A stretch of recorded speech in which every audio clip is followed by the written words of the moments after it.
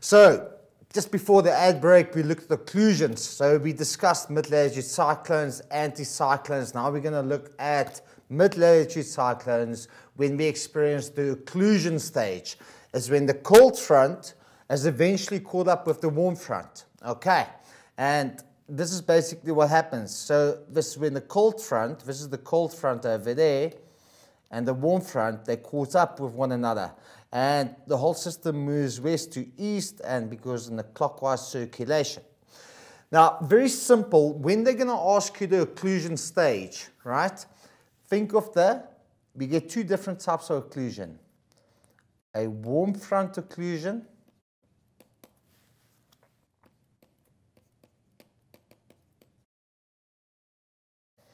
okay, and we have a cold front occlusion.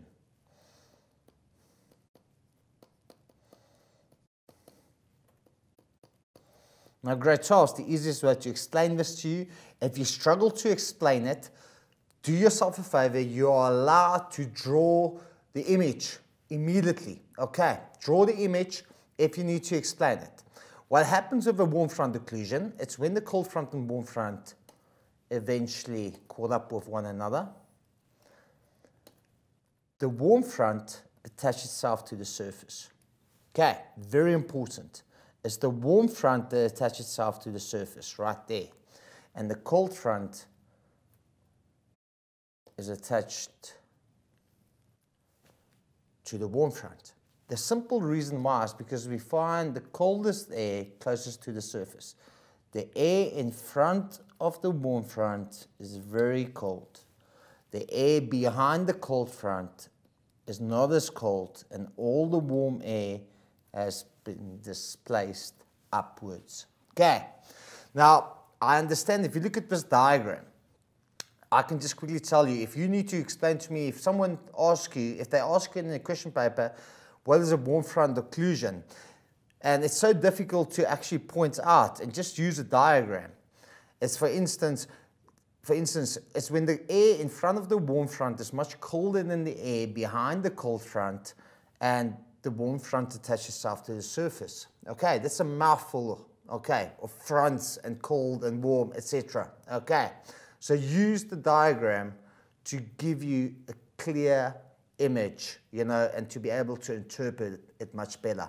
Okay, when we look at the cold front occlusion, first of all, once again, the cold front caught up with the warm front. The cold front will attach itself to the surface as such. The warm front will attach itself to the cold front. Simple reason why is because the air behind the cold front is extremely cold, very cold. The air in front of the warm front is only cold. It's not as cold as the air behind the cold front, and all the warm air has been displaced. Okay.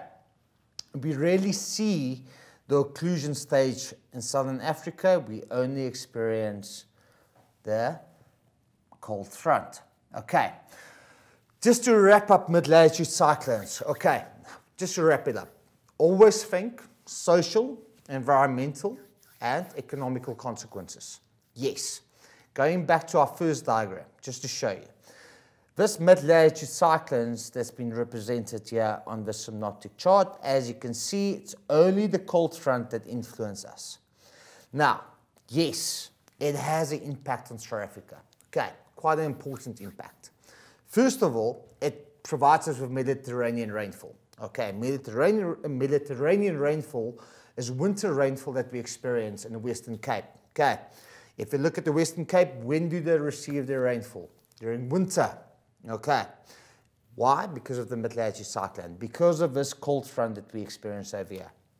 Now, it's not all bad. Yes, it's a mid-latitude cyclone, not even close as vicious as a tropical cyclone. That's going to be my next topic. Okay, it provides much needed rain. It provides much needed irrigation for the farmers. Now, with that rain, our wine industry, our grape industry, our citrus industry, fruit industry, it's booming, okay? The majority of the fruit that we farm in South Africa, we export it to European countries. So what does it do? It increases our GDP, okay? It brings in foreign income. It provides job opportunities. Remember, if it wasn't for these mid-latitude cyclones, the Western Cape won't have such many activities taking place. That rainfall is a necessity, okay? Socially, it means unemployment is low. It means the government is earning tax. We can build more schools. We can build more hospitals.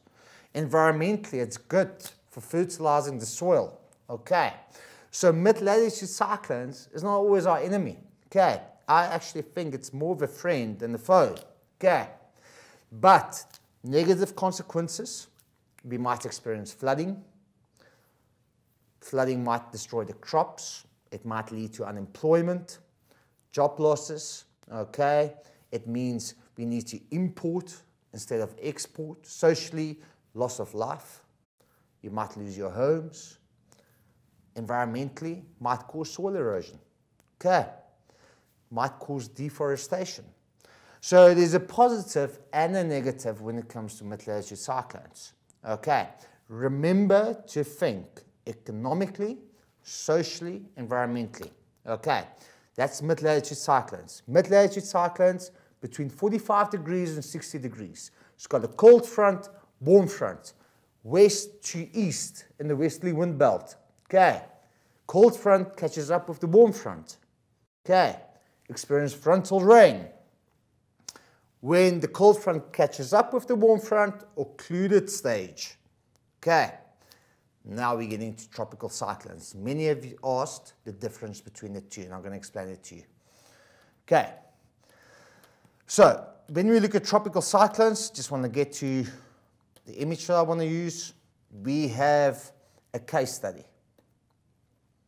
Now, first of all, a tropical cyclone.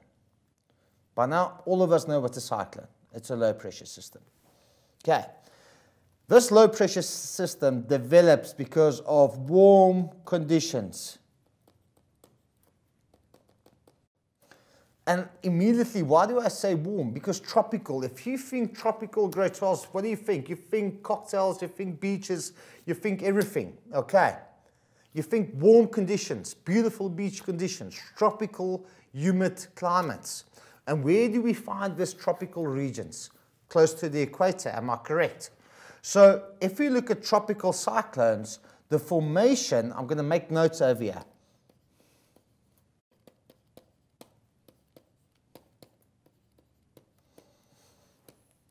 Okay, it's a low pressure system. It's a clockwise circulation of air in the southern hemisphere.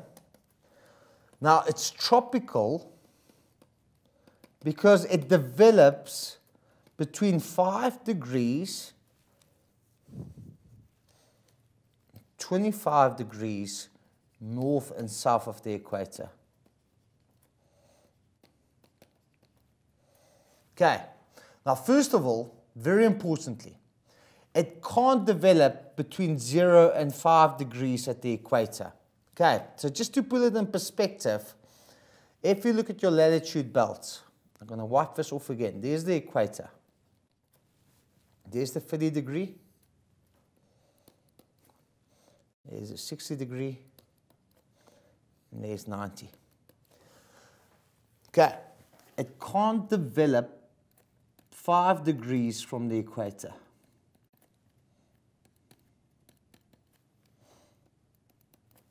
Why not? Can't develop over there. There's not enough Coriolis force.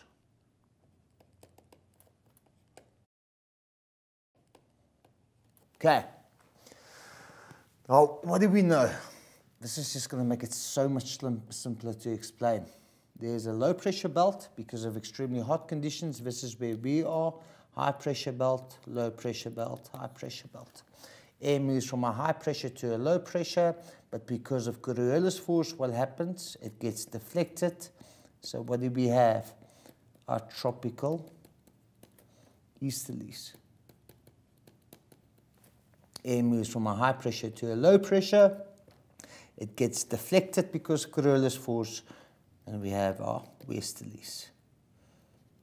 Now remember, when you move to the equator, temperature increase. When you move away from the equator, temperature decrease. Okay, now I've mentioned, so it's in tropical regions between 5 and 25 degrees Celsius. Not Celsius, latitude, man.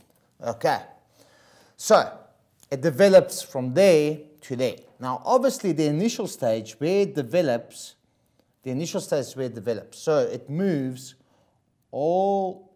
in a easterly direction.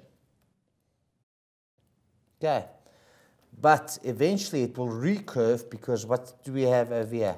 The westerlies. So the mature stage is somewhere around here at 25 degrees and 30 degrees. Now, these tropical conditions consist of very important ocean temperatures above 27 degrees Celsius, high humidity. Okay, high humidity means lots of water vapor. Okay, warm conditions.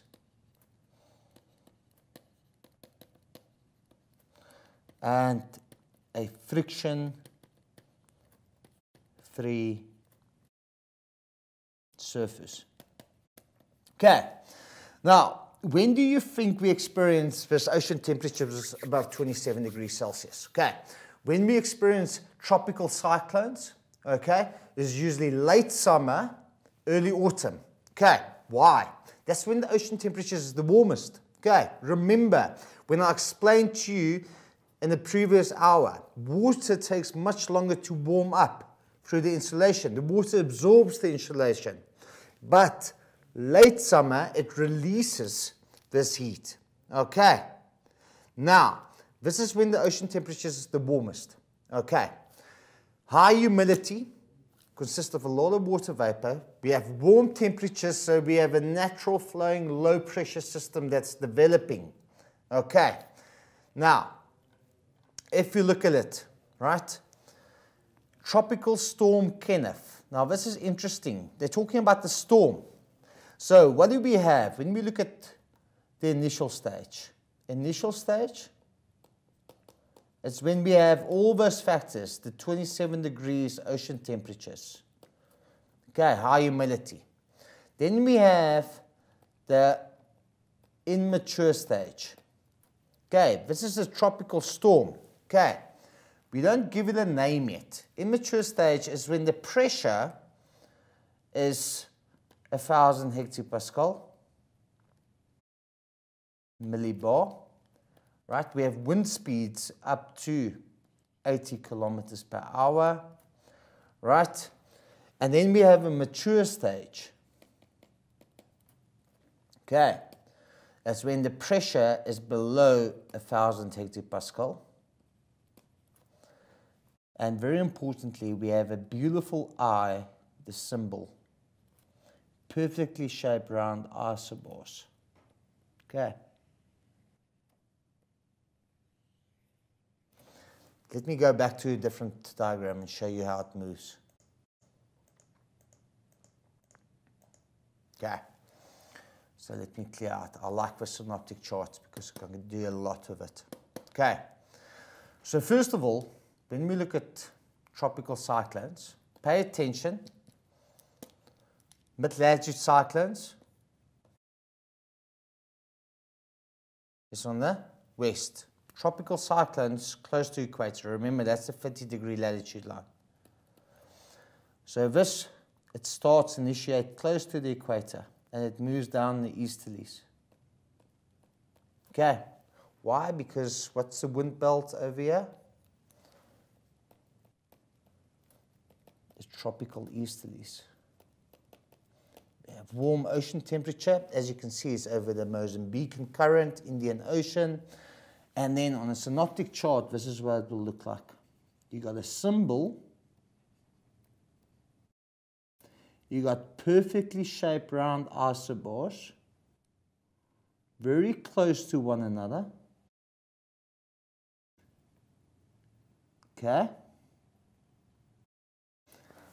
And we give it a name. And this name, it's Kenneth. Okay. Now that's a symbol, and very importantly, that pressure is well below 1,000 hectopascal. Okay. Now let's discuss this image that I've just drawn over here. First of all, the symbol is the eye. Okay.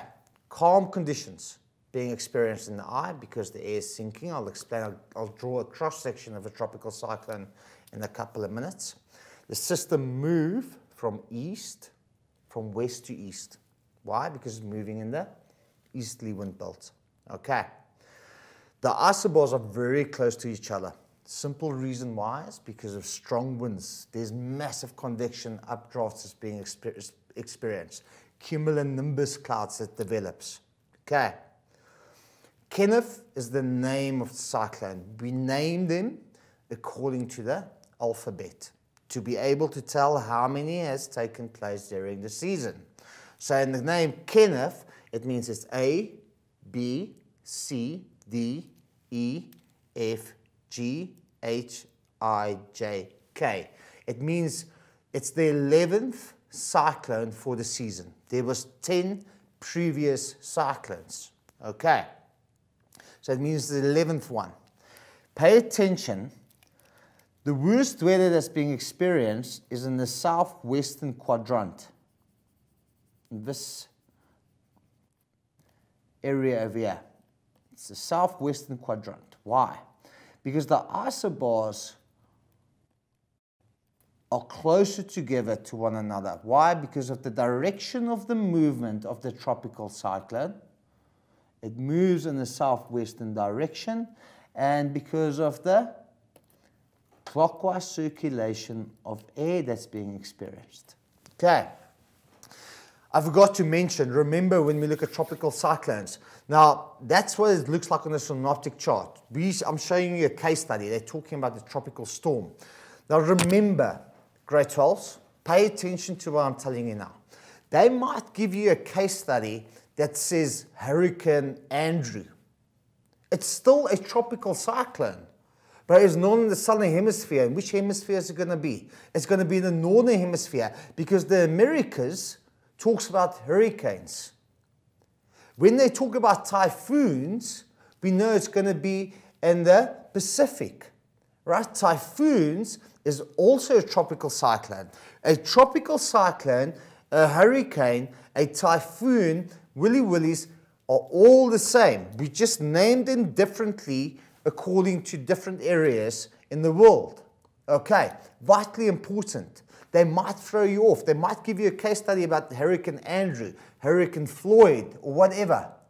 It's still a tropical cyclone, right? Still, same amount of damage is going to be created. It forms the exact same way.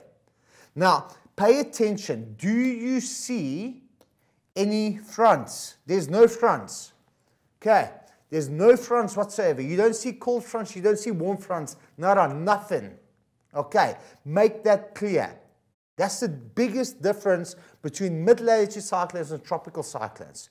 But boy, grade 12s, this storm is roughly 3 times smaller than a mid-latitude cyclone. It's roughly 600 kilometers in diameters. But listen, look at those isobars. Look how close they are together. This is bloody nasty. You want to run. You don't want to be close to it, right? Because what does it do? We're talking about wind speeds up to 200 kilometers per hour. We experience storm surge when it makes landfall. Okay. Storm surge is when the cloud wavelength starts to increase. Okay. The waves becomes bigger. It starts bashing the coastlines, creating flooding. I mean, we look at, if a tropical cyclone arrives, we're looking between 400 and 1,000 millimeters of rain during the course of 2 days. Just to put it in perspective, Johannesburg, the whole year, experienced between 600 and 800 millimeters of rain a year. That's the amount of rain that Joburg experienced over a whole year during 2 days. So what are we going to experience? We're going to experience flooding. We're going to experience death. We're going to experience loss of infrastructure. We're going to experience loss of life, unemployment. We're going to experience diseases, especially afterwards, like cholera, because sewage and water get mixed in between, unhealthy living conditions. And especially developing countries are going to be very prone to this. Okay, so this is what it looks like on a synoptic chart. So the worst weather is being experienced over here. Pay attention to the symbol. Okay, now let's go back and see what they ask, just the case study. We look at the case study. You can see how the system moves, obviously. There's the equator probably, right? You can see it moves from east, you can see, to west. Moves in the easterly wind belt, tropical easterlies. There's making landfall. There's the symbol. You can see it. April the 24th, April the 25th. There you can see it's made landfall. Now let's just pay attention to what they've mentioned over here. Violent winds, landslides. You've learned about that in grade 10. Landslides happens, it's mass movement. Okay, we experience a hell of a lot of rain, mud, water, steep gradient. Gravity is the friend, not a friend when it comes to mudslides, right? So when you live close to slopes, it's extremely dangerous. Okay. As you can see, as the storm neared, schools were closed. Okay, flights were suspended.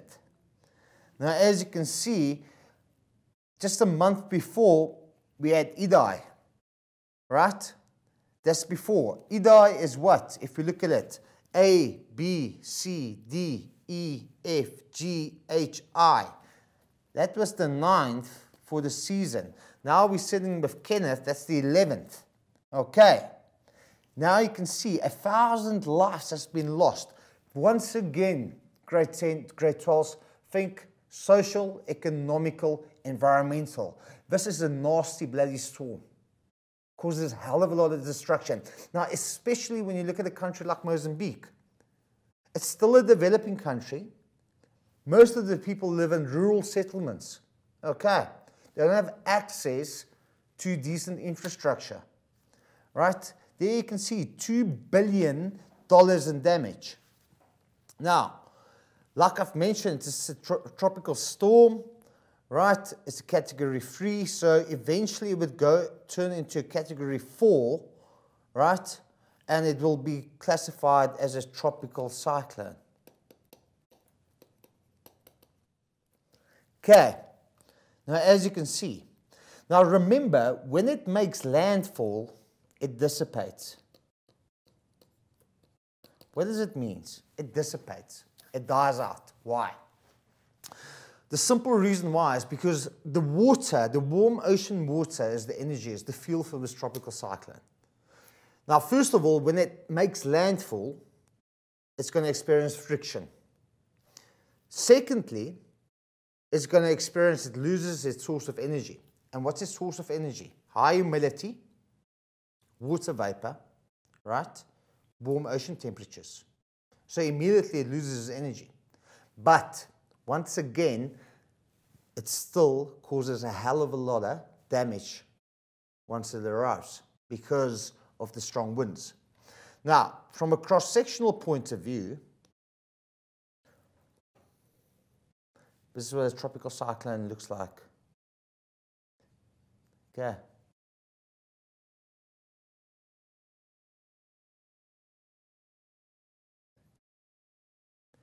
You got vortex 1, vortex 2. Okay, so obviously this is what cumulonimbus clouds.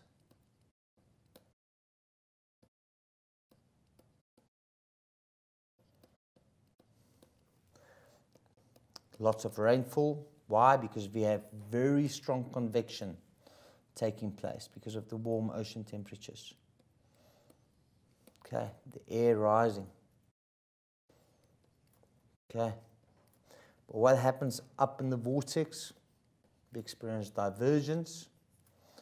The area situated over here is known as the eye wall.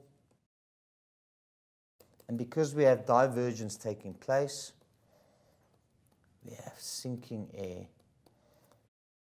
That's known as the eye. And it's calm, clear conditions.